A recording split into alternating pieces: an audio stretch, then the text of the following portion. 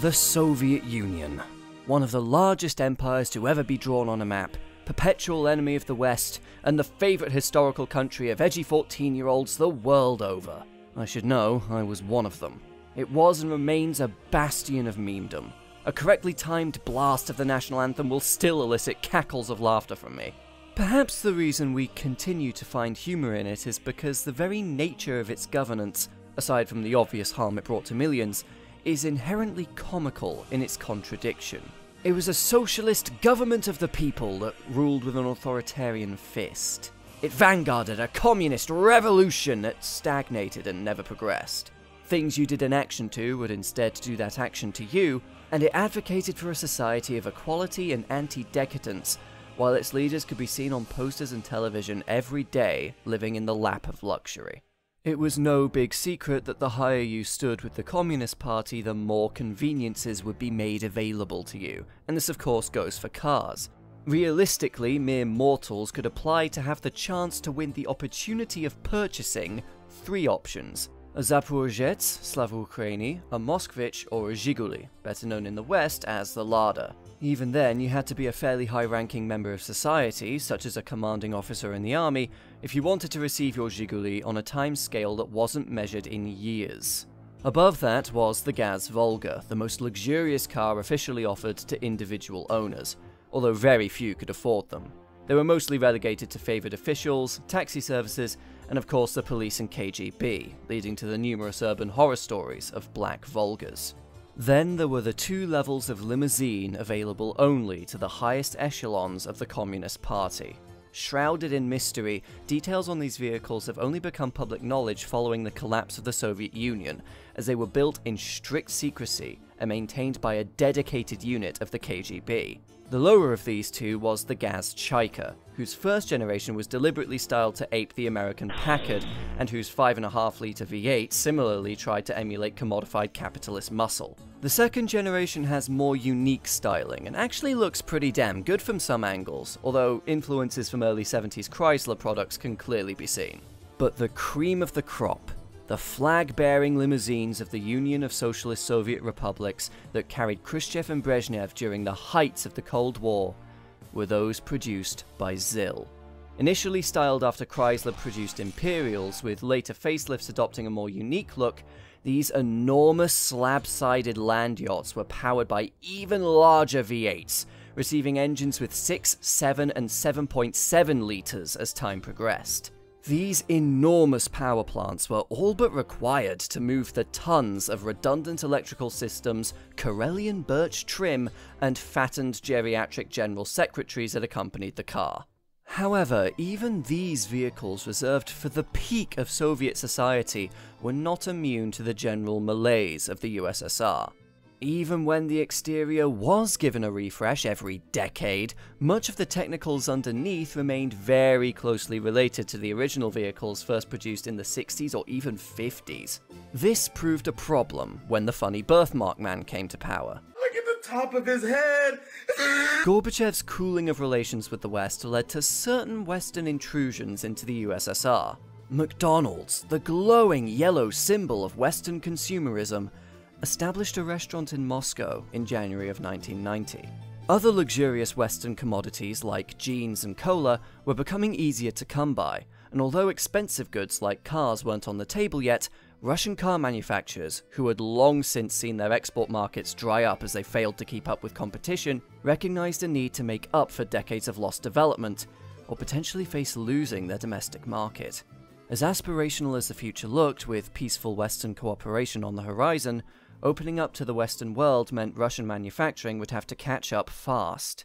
ZAZ, AZLK, and VAZ developed the Tavria, Aleko, and Samara, which couldn't quite keep up with the times, but made shocking progress considering what they made previously. But that's a subject for a different video. What even less people in the West know about is what the Soviet luxury manufacturers, GAZ and ZiL, were preparing for the impending Western onslaught.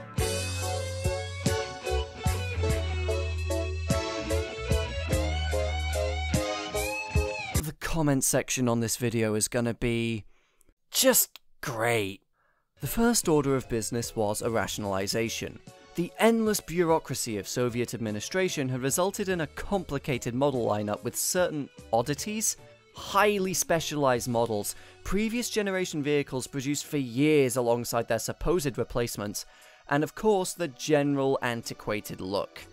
What would unfortunately not be dropped is the endlessly imaginative naming scheme of Soviet vehicles that looks like they're categorizing SCPs. When there's a Wikipedia page explaining how the system works, you know you've got a problem.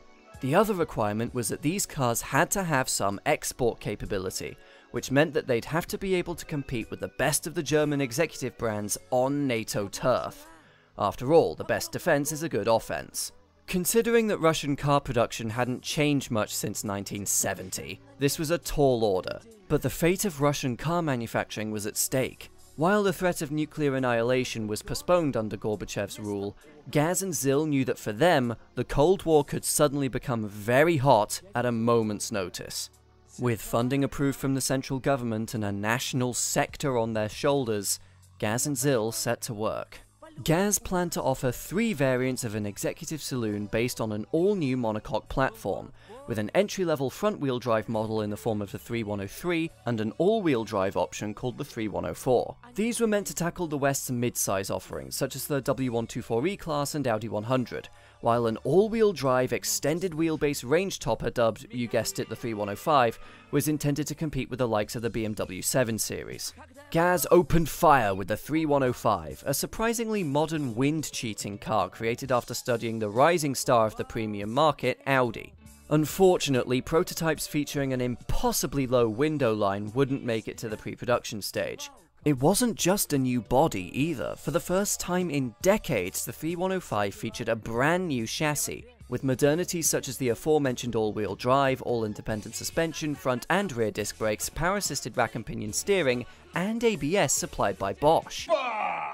Likewise, the interior was to come fitted with contemporary luxuries, such as electrically adjustable seats, a 6-speaker stereo system, optional leather upholstery, and an analog clock.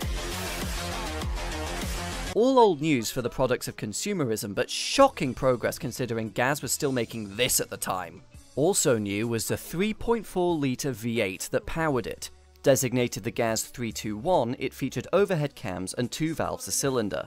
Initial prototypes were fed by ancient carburetors of 50s vintage, which, knowing the USSR, were probably made of pure polonium and gave passing pigeons malevolent tumours. A single-point Lucas fuel injection system was also trialled, with at least one prototype receiving a modern multi-point EFI setup. In single-point form, the new engine produced 170 horsepower, disappointing for a 3.4-litre, but something that could be remedied with the multi-point system. There were also whispers that this somewhat undersized V8 was planned to be expanded to as much as 5.5 litres in later models. While the extended wheelbase 3105 was reaching the road, planned mid-size 3103 and 3104 variants were hashed out. These were set to be powered by the new ZMZ 405 and 406, 4-bangers in 2.5 and 2.3 litre displacements respectively, with multi-point EFI, dual overhead cams, and 16 valves, good for around 150 horsepower. Some sources say that a V6 was the intended power plant for the 3104, possibly called the ZMZ 310, although I found no further details on it besides a general displacement of 3 litres. Additionally, it's likely that the GAZ 560 4-pot turbo diesel was to be fitted as well, keeping the 310 family of cars in line with the European trend for thrifty soot-spitting saloons. All these features combined would at least form the basis of a perfectly cromulent executive car, and with the support of the Soviet government, what could possibly go wrong? A couple of years before, over at ZiL, an altogether much larger project would begin to take shape. Tasked with filling the role of the USSR's ultra-luxury segment, and potentially taking the fight to the decadent West, ZiL similarly had one hell of a task on their hands. To beat your enemy, you have to know your enemy, and engineers reportedly studied the Rolls-Royce Silver Spirit, W126 S-Class, and Cadillac DeVille when designing the successor to the 41041. Fortunately, a digit from the name would be dropped and the new car would be available in 2 primary versions, an extended wheelbase 7-seater, the 4101, and a still Earth curvature-followingly long 4-seater called the 4102. A mixture of its influences, along with ZiL's own design language, can be seen in the 4102's body shape, although it still looks more modern than all of them. ZiL clearly did their own homework. It even fares okay against cars that debuted after it, such as the W140 and Lexus LS. I must admit, I have a real soft spot for the looks of this car. I don't think I've ever seen a car as imposing. Its sheer length creates an illusion of a sinister, low-cut roofline, and it just seems to ooze power from every angle. Not in a horsepower sense, but a, well, authoritarian one. Sketches show a desire to clean up the front end with corner lights and the potential for a convertible to be offered. To bring the Soviet limo into the modern era, ZiL started anew and employed the use of a monocoque chassis for the first time in its history. Fiberglass was used in some body panels to help reduce weight, but this didn't stop it weighing around 2.5 tons. There was also a fresh start for the engine, of which 3 were to be offered: a 6-litre V8, a 4.5-litre V6 derived from it, and a 7-litre diesel V8. Nothing is known about these engines. They may never even have made it off the drawing board. To get the prototypes moving for testing, they were fitted with the huge 7.7-litre V8 of the then extant ZiL family, an engine that dated back to the late 50s. A few sources claim the 4102 sent its power through the front wheels exclusively, but other sources contradict this, and it raises the question of this clear driveshaft tunnel and the largest center console in the known universe. I can only imagine it was intended for Soviet officials to run makeshift war games on. On that center console, you'll find a radio, cassette player, and controls for the dual-zone aircon, just the first of many luxuries available to the passengers of the 4102, including individually adjustable power seats front and rear, a voice-synthesized warning system, along with a 10-speaker sound system for the Premier's bangin' tunes. Like the GAZ, it was also to feature independent suspension, optional leather seats, all-round disc brakes, and power rack and pinion steering. The fact GAZ and ZiL were able to produce these cars despite not having started anew in around 20 years is a testament in itself. But despite the talent of the engineers in Nizhny Novgorod and Moscow, building the cars was only the first of many obstacles. Firstly, these government-sponsored projects suddenly became unsponsored in 1987, leaving GAZ and ZiL to develop them with what little money they had.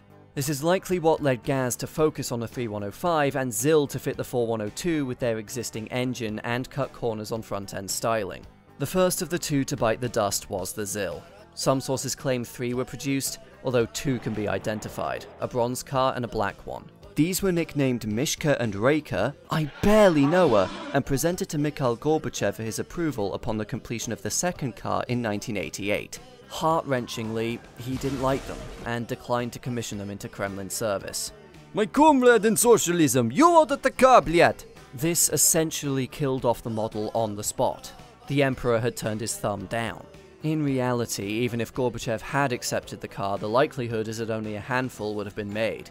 ZiL was primarily a truck company, and the few limos it did build were done so by hand in a dedicated workshop, with less than 1 made each week. Selling the 4102 abroad would have necessitated the construction of a production line, something ZiL only had experience with in lorries, let alone a car as modern and complex as the 4102.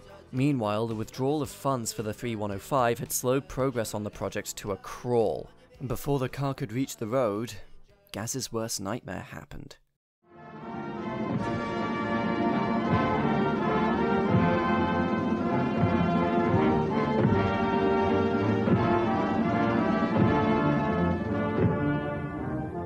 In 1991, the USSR dissolved. GAZ was too late. They had anticipated competition would arrive in Russia, but not this suddenly. Second-hand luxury cars with more prestigious names flooded in, while the automotive giants of the West began establishing their foothold in the motherland. Yeltsin ordered GAZ to produce 250 3105s a year, but without restoring funding to the project, even this couldn't be managed. And between 1992 and 1996, just 55 rolled out of the factory, each costing about the same as the 7 Series and S-Class they were supposed to undercut. What could GAZ do? They'd lost. They'd keep bloody fighting, that's what! When Napoleon marched through the gates of Moscow, what did Russia do? When the German and Austro-Hungarian empires invaded, what did Russia do? When the capitalist West sent their volunteers to fight alongside the imperialists in the Civil War, what did Russia do? When the fascists sought the very destruction of the motherland itself, what did Russia do? It fought back! GAZ wasn't going to roll over and go quietly into that good night. This is the country that defeated the Nazis, for God's sake. GAZ, in Russia's name, would fight back, go out, and conquer the... For 1995, GAZ debuted the 2307 and 2308 Ataman, 2- and 4-wheel drive pickups that were also available as an SUV. Clearly GAZ's attempts to mimic the likes of the Mercedes G-Wagon, it is likely they were to use the same new engine families as the 3105. Not so sure about the massive forehead look though. The following year, one last push was made to get the 310 family to market, with the cheaper 3103 and 3104 variants being unveiled at that year's Moscow Auto Show. The exterior and interior were completely redesigned to keep up with modern times, now aping the successful Japanese luxury look that had risen to prominence since the Audi lookalike 3105, combined with a little retro reminiscent of the Rover 75 that debuted 3 years afterwards. Fitted with the 16-valve straight 4, these were once again perfectly acceptable executive vehicles. It wasn't just the executive saloon market that GAZ had its eye on either. The success of the Range Rover and Land Rover Discovery were evidence of the emerging market for premium off-roaders, and GAZ, having long been a truck manufacturer, saw its opportunity and in 1996 debuted the 3106 Ataman-II. It is at this point that I must issue a disclaimer. You may have noticed that I haven't shown you a picture of the 3106 yet. That is because it is ugly to the point of being a cognito hazard.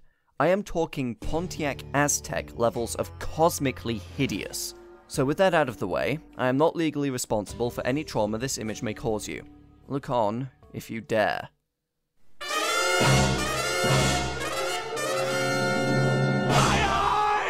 It's bulbous and bubbly in the same vaguely retro way as the 3103, but mapped onto a much bigger body. God, why'd you all let him cook? Fortunately, they remedied this almost immediately with a very Cadillac-influenced facelifted prototype. The Ataman-II was to feature the same engines as the rest of the 310 family, including the Diesel 4, mysterious V6, and larger V8. But of course, despite the countless hours of development poured into the new range, none of it would stick the landing.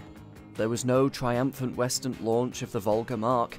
They don't litter Russian classifieds, hell, they never even made it to mass production. With GAZ putting in so much effort to develop a multi-model range covering most niches of the then extant premium market, you would have thought there'd be at least some buzz around the old Soviet factory that thought it could compete with BMW and Mercedes. But even in their home market, they were all but ignored. Years later, I had to dig through all sorts of poorly translated blogs to scrape together a picture of what these cars were like. The 3.4 V8 and elusive V6 were scrapped, while the 16-valve 4-bangers were dropped in facelifted versions of the old Volga dating back to the 60s, as GAZ solemnly drifted into the 2000s. Since then, GAZ ceased all car production and now only makes vans and trucks, while ZiL went bankrupt altogether in 2013 and now only exists as a shell company while the factory is torn down for redevelopment. It's obvious why the new GAZ and ZiL wouldn't have flown in the West. They were only at best as good as their competition when they needed to be 5 times better to even get a foot in the door. Lexus was the newest name in luxury around the same time, and it stuck by having billions in development and market research behind it and trouncing the competition at nearly half the price, with Toyota making a loss on each car to make sure it sold well and became an established brand. Beyond that, Japanese manufacturers had spent the previous 30 years building something you can't buy, an image of quality by selling reliable family cars, building their reputation and preparing their customers for the idea of a Japanese luxury car. GAZ and ZiL were so cash-strapped that they struggled to get their cars on a production line, while Soviet manufacturers have been peddling the automotive equivalent of asset flip shovelware to prospective buyers for decades. GAZ and ZiL could have thrown everything they had, but the yuppie in the market to buy something to park terribly and undertake at 90 miles an hour in was never going to buy a Socialist. Meanwhile, the former Eastern Bloc was aspirational, looking to leave its past behind and adopt the artifacts of a successful Western life. Why would they want to drive a moving symbol of KGB oppression, to become the driver of the Black Volga? They'd revolted against their ruling autocracies for a reason. There's an alternative universe where funding isn't withdrawn from GAZ and ZiL in 1987. Gorbachev gives the 4102 the green light. The Soviet Union lasts a bit longer, doesn't explode so violently, and slowly begins to cooperate with the rest of the world. GAZ and ZiL are given more time and money to develop production bases for their new cars, and maybe, for a time, you are able to buy a modern Volga or ZiL in the West. In this world, maybe, just maybe, we realise the potential of those Soviet engineers who for decades were kept under the thumb of a repressive government, and the workers in the factories at Moscow and Nizhny Novgorod, who have long since lost their jobs as Putin and his oligarch cronies bled Russia of whatever was left. Maybe, in this other world, everything turned out okay. Instead, life gave us, and especially the Russian people, a lot of lemons. And there's only so much lemonade you can drink before you get sick.